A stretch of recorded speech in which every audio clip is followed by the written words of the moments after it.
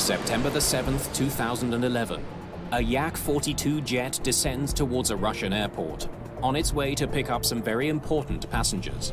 They were reliable Soviet-built airplanes that could land on shorter runways and extend that airline service to smaller airports. This charter flight is operated by Yak Service Airlines. Only the crew is on board. Flaps 30. First Officer Igor Zhivyelov is the airline's vice president of flight operations. In his nearly 30 years of flying, he's racked up more than 13,000 hours in the air. Flaps 30. Beside him is Captain Andrei Solomentsev, one of his closest friends. Keep down. Flight engineer Vladimir Matyushin rounds out the three-man cockpit crew. Get down 3 green. Mechanic Alexander Sizov flies with the plane to make sure it's in good working order at all times. It's important to get people from A to B with obviously safe operation and good service. In the charter world, maybe more so because this is the reputation of the company. Will they call us again? The plane is just moments from landing in Yaroslavl, a city 250 kilometers northeast of Moscow.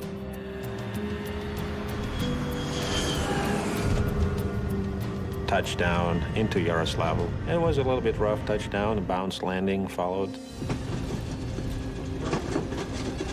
Oh, a little heavy there. I must be nervous. The president may be watching. Yaroslavl's airport is under tight security. Some of Russia's top politicians are attending an economic forum in town. But it's not politicians who are preparing to board the plane. It is another prestigious group of passengers, the Yaroslavl Lokomotiv Hockey Team, one of the most beloved sports teams in all of Russia. Their fans were fantastic. They were loud in support of their team, and they let you know when you were the opposing team. Mike Fountain is a former National Hockey League goalie who has played against Lokomotiv in Russia. It created quite the atmosphere. Whenever you went to that city, it's a hockey town. They loved it. Hockey is a religion in Russia. People love hockey. People love hockey players. They're celebrities. They're stars. Alexander Galimov is a right winger who has played for Lokomotiv his entire career. Born in Yaroslavl, he's a local hero. Hey, coach. This guy's like me on the forecheck. Canadian Brad McCrimmon was an all-star NHL defenseman and assistant coach. Now at age 52, he's looking forward to his first regular season game as a head coach in Russia. For a coach like Brad McCrimmon, with his record, being an assistant coach with the Red Wings and his playing career, for him to go over to a team like Yaroslavl with the passion those fans have, I guarantee you he was so excited to have that opportunity to go and win that first game.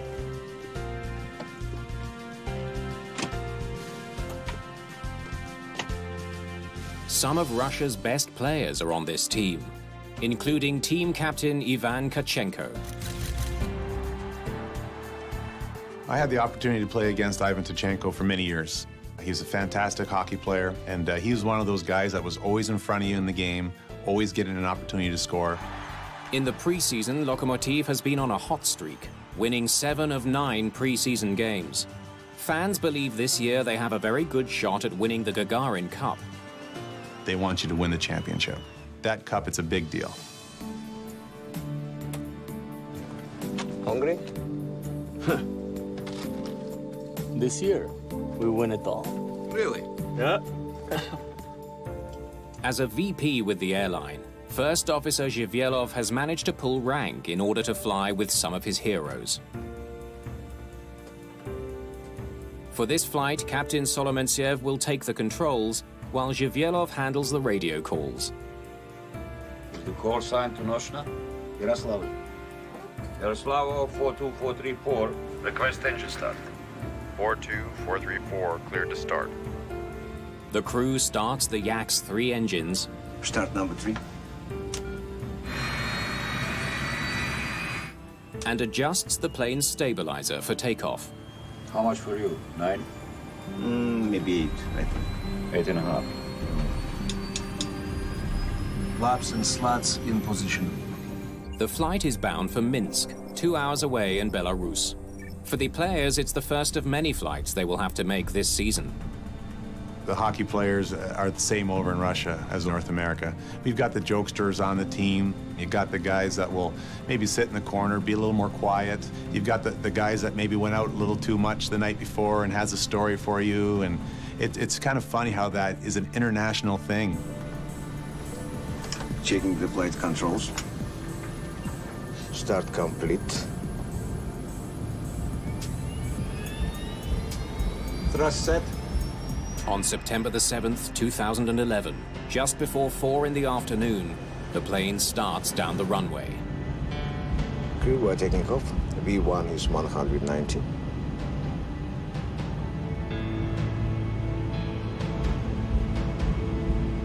The flight engineer watches the gauges. It's his job to advise the captain when the plane reaches takeoff speed.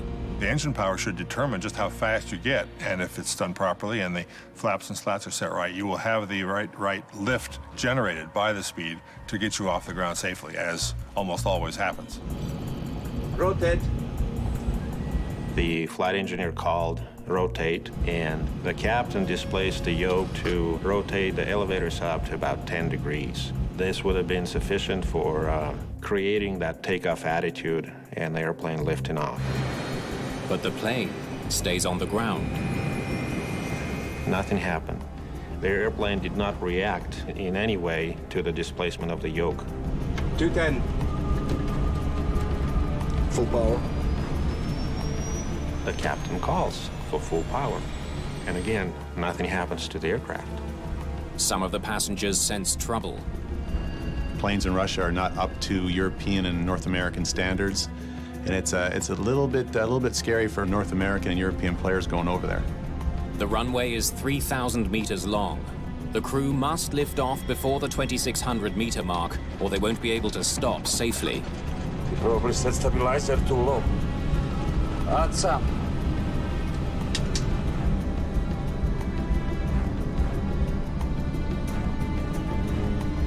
Adjusting the stabilizer doesn't help.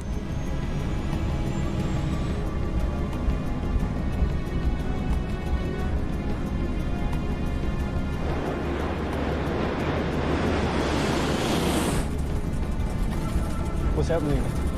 You'll be fine. The plane has enough speed and should get airborne. 220. But instead of lifting off, the Yak 42 keeps going. Past the end of the runway. Going off the runway at the end of a takeoff roll is always dangerous. Full tank of gas, people are still confused. You don't know how far the clear spacing goes. This is a nightmare for every pilot because now the airplane is not flying, and yet you're moving across the ground at 142 miles an hour.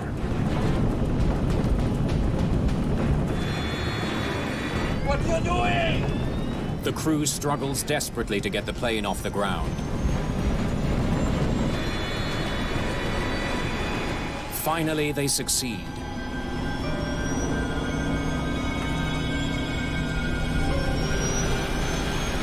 The plane is airborne, but not out of trouble.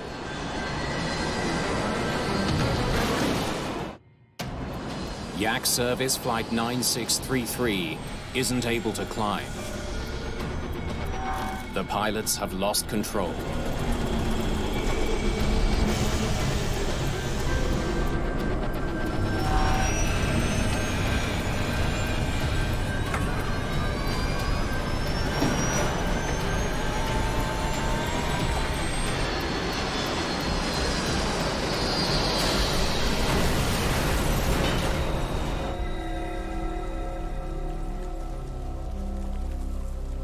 The Yak 42 crashes into the Volga River, less than a kilometer from the end of the runway.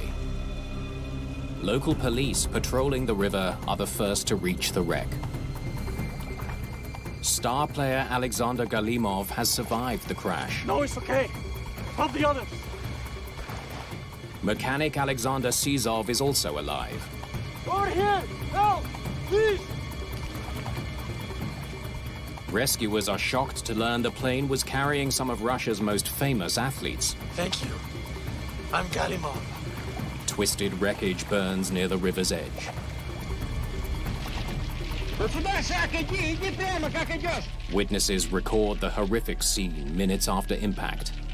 Onlookers see no sign of more survivors through the thick black smoke. Dmitry Pushkov is a hospital pathologist who rushes to the scene. When we arrived at the crash site, the ground was burned black. Small pieces of wreckage and clothing fragments were everywhere. And in the middle of the field, the bodies of the dead hockey players were stacked. The smell of kerosene was very strong. It tastes sweet. I'll remember it forever. Within hours, Russian investigators are also at the scene. They must figure out what caused this accident. Excuse me. We'll be taking charge here now. James Oberg is an aviation consultant and former NASA engineer. The investigation team had a lot of experience, sadly, because there have been many accidents. But that experience, as it turned out to be critical to actually finding the cause of this particular accident. Their first challenge is to secure the site. Get these people out of here. News of the tragedy spread through the city, and fans as well as regular people wanted to see. Few could believe it, so they wanted to see what happened and say goodbye to the hockey players.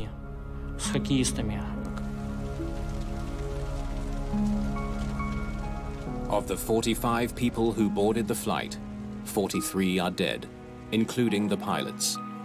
The Lokomotiv hockey team has been all but wiped out. This was a tragedy for everyone in Yaroslavl. Lots of people knew these guys, not just as hockey players, but personally. That's why everybody took this loss very hard.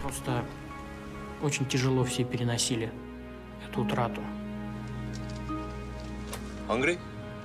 Alexander Galimov and the mechanic Alexander Sizov are the only two survivors.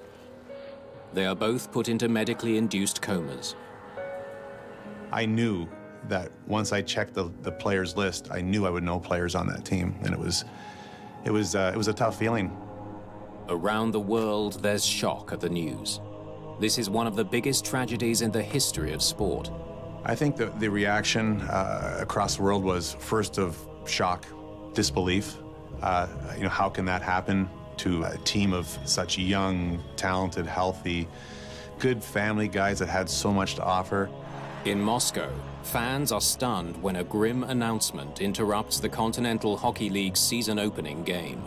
Игроки просили принести вам извинения, что они не видят в такой ситуации возможности.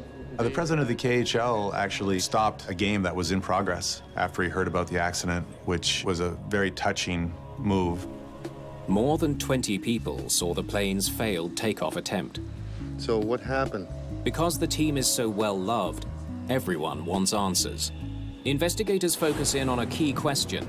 Why couldn't the Yak 42 lift off the runway? 3 factors are essential for takeoff. First is engine power. You need enough thrust to reach takeoff speed. Second is lift. The wing flaps must be properly extended to increase aerodynamic lift. And finally, to achieve the proper angle, the plane's horizontal stabilizer must be angled, putting downward force on the tail and lifting the nose. The investigators examined the wreckage looking for anything that might reveal if the plane was not properly configured for takeoff. Well, looks like flaps were set at 20. On your way down the runway, if your flaps and slats aren't set properly, you may get too much drag. It's a sweet spot of those settings, and they have to be in that region. If they are beyond that region, they will not do what you want. In fact, they'll do things you don't want. The flaps on the wings seem to be correctly extended for takeoff. On the tail, the horizontal stabilizer also appears to be properly deflected. It looks fine. everything appeared to be normal in terms of the lift. Investigators find nothing to suggest the engines weren't providing enough thrust to get the plane off the ground. You would look at the settings of the engines, the quality of the jet fuel, and those are the things you would look at first, and they did look at them first. Confirmation of the engine performance can only come from the plane's flight data recorder. It's one of two black boxes that record every detail of the flight. They may hold the key to understanding exactly what happened, but they've been submerged in the Volga River. Before they can be analyzed, they must be slowly and carefully dried out. Okay. Take them to Moscow immediately. Why the pilots of Flight 9633 could not lift off the runway remains a mystery. There's a second, equally puzzling question. Why didn't they abort the takeoff at the first hint of trouble? The question then is, what decisions should the crew have made? When would they have known enough to choose to abort the takeoff? Meanwhile, a day after one of his nation's worst tragedies, Russian President Dmitry Medvedev visits the crash site. It was high profile because obviously very famous club, and any loss of life is tragic, in aviation especially. And as I mentioned before, hockey is a main sport in Russia, if you will. And if you talk to Russian people, they would tell you, we lost part of a family. 2011 has been a dismal year for Russian aviation. The Yaroslavl accident is the 8th fatal crash so far. Less than 3 months earlier, 47 people died near an airport 650 kilometers north of Moscow. Rusair Flight 9605 slammed into a highway while coming in for a landing late at night. The Yaroslavl disaster has drawn critical attention from around the world. President Medvedev announces that radical changes are needed in Russian aviation. The pressure on a team to investigate this and find the correct answer to it is always high, but when the president of the country comes out and says you're going to have to do it right because the country needs an answer, I'm sure they felt the whole weight of their whole country and of the families of all the victims looming over them. We need to work faster. Investigators desperately need to know what happened during the final moments of Flight 9633. They catch a break when they learn that an airport security camera off the end of the runway recorded the Yak 42 as it finally lifted off. The grainy image could provide a crucial lead. Whoa. Can you play that again? The video shows that the plane was properly configured for takeoff. But beyond that, it holds no new information, no clue to what went wrong. Okay, they started here. They lifted off here. The plane only needed 1,200 meters to get off the ground.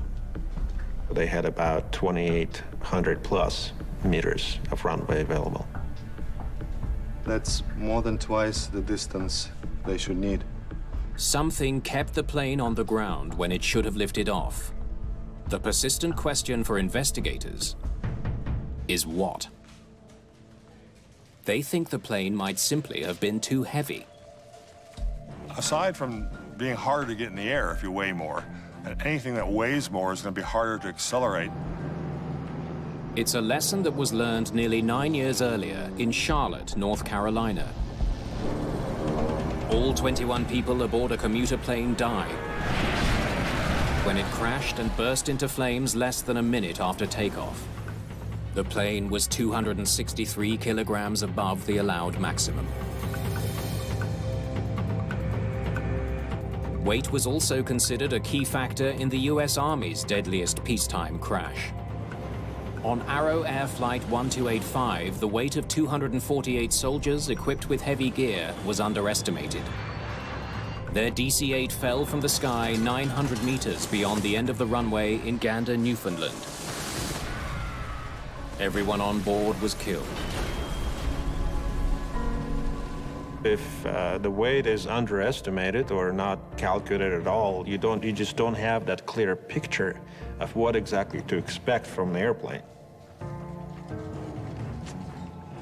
They didn't know their weight.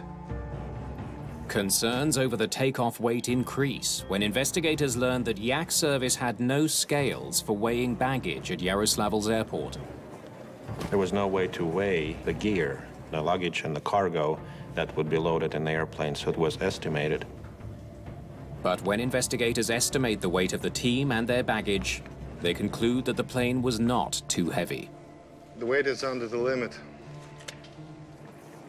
Even with all the hockey gear, the plane was still safely under its maximum weight. It does not appear that was a contributing issue in this case, but it shows that the crew was not properly preparing the information they would need during the takeoff roll.